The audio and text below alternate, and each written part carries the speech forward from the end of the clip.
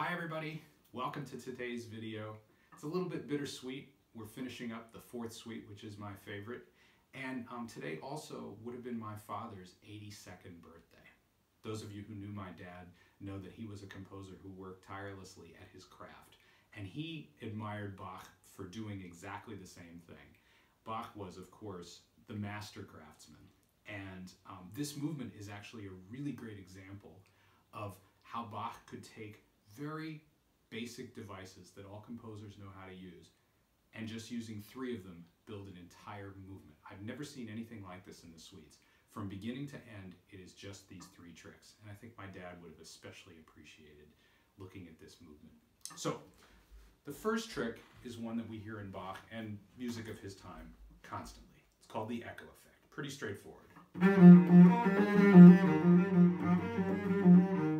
You play the same music twice, softer the second time. As I've remarked many times, this was so common in the Baroque period, they didn't even write any instructions down. You write the same music twice, people knew what to do. Okay, so the second trick is a musical version of a conversation that I'm guessing Bach would have had many, many times with all those children at home.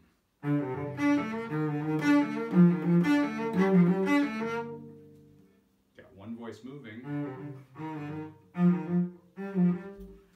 And the other one is kind of stuck. No, no, no, no. Anybody with 20 children must have had that conversation more than a few times. And then the final trick is one that classical composers call a sequence, but I like to think of it as a really good grocery store coupon. You know, Bach, with a big family and a moderate income, had to be pretty careful at the grocery store. So I'm pretty sure he would have been the guy with all the coupons in line in front of you. You know, 50 cents off of this, and buy one of these, get half off. Well, this is a musical version of a really great coupon. You buy one, you get 3 free.